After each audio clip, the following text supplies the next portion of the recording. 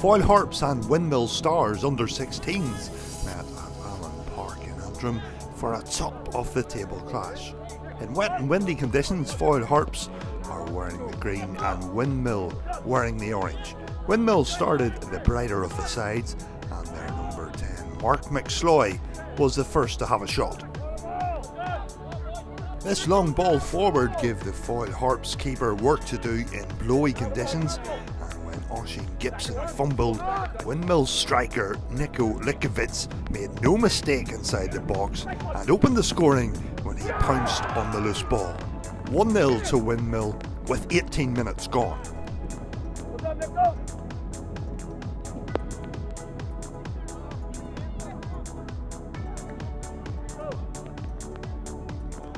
Down at the other end, a Foyle Harps corner was partially cleared, allowing a shot from distance, but this effort was never going to trouble Micheál Brown in the Windmill goal.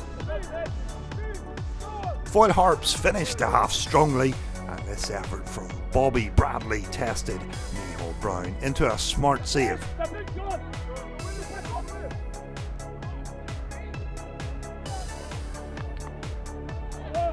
With the first half coming to its conclusion, Windmill picked the ball up in midfield and set up a counter-attacking chance for the impressive Mark McSloy, who powered forward, but Oisin Gibson did well to come off his line and block the shot.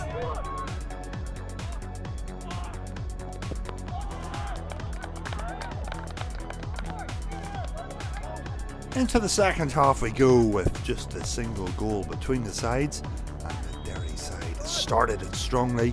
They won a free kick on the left side, 40 yards from goal, and this set piece showed their attacking attempt to get the equaliser. Strong play from Foyle Harps number 5 Kyle McCann forced the Windmill defence into some defending, with this ball eventually breaking for Shane O'Doherty to try his luck from the edge of the box.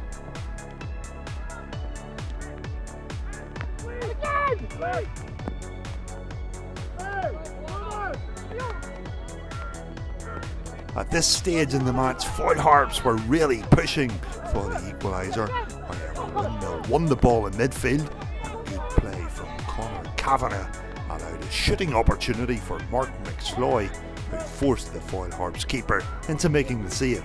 In blustery playing conditions, more like winter, Foyle Harps were getting their shots in on goal. However, this effort from Peter Boyle didn't really trouble Micheál Brown in the Windmill net.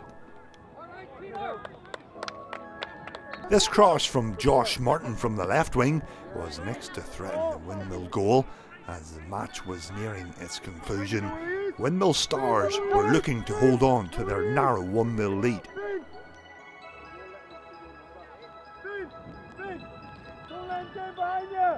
Great play from Foyle Harps number 5 Kyle McCann down the left side led to this deflected effort, which forced Brown into yet another save.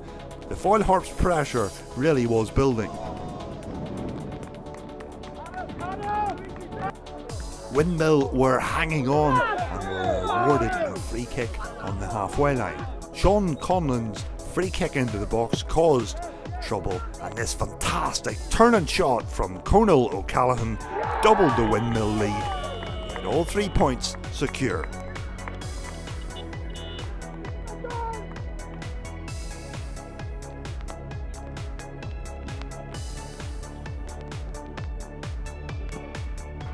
The final chance of the game fell to Foyle Harps from a free kick. However, this effort just didn't dip in time. At full time it finished Foyle Harps 0, Windmill Stars 2.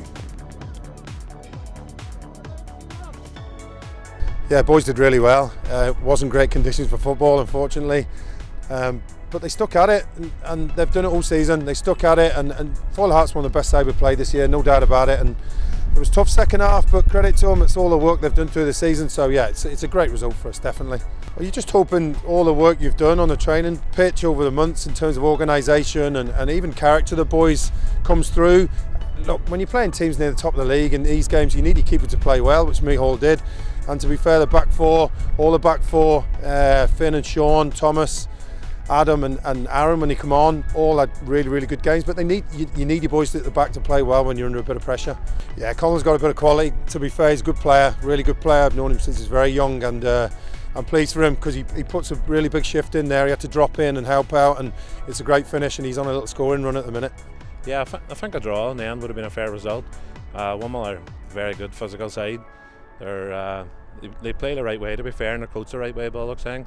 But a wee bit of luck, I think we could have got the draw, wasn't it be, and they end up in.